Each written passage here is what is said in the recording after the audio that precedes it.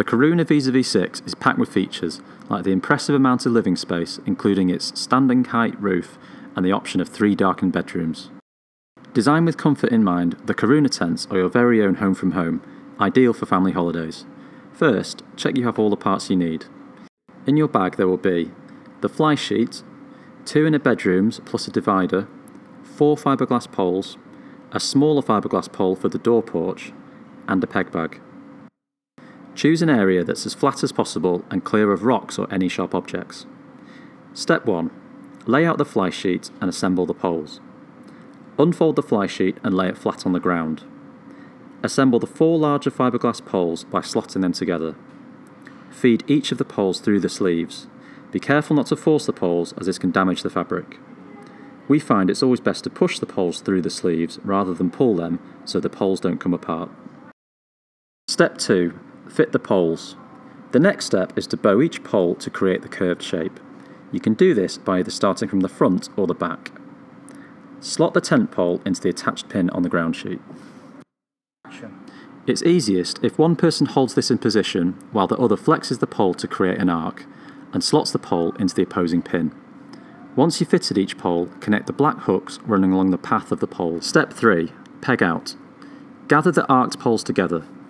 Lift the tent up, and whilst one person holds it, the other should peg out the back guy line and corners to hold it in position. For hard ground, we recommend using a mallet to drive the pegs into the ground. Step 4. Pull out and peg out. With one person either side, walk the tent out pole by pole and peg the front corners.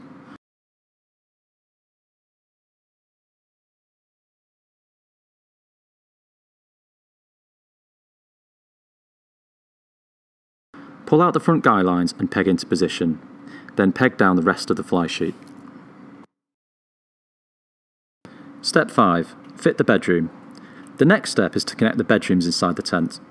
Firstly, position the larger bedroom so the red toggles are at the back of the tent, and the yellow toggles are at the front towards the living space.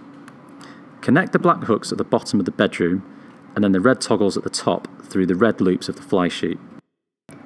Connect the front corners at the bottom and the yellow bedroom toggles with the yellow fly sheet loops. Repeat the process for the second smaller bedroom at the opposite end. Step 6. Peg out. Peg out the guy lines so that they are taut, adjusting the length of the sliders depending on the space around your tent. Lastly, connect the remaining fiberglass pole. Feed the pole through the sleeve above the side door and fix each side in place. Again, be careful not to force the poles as this can damage the fabric. For more information, visit regatta.com, and don't forget we are always available on social media if you have any questions.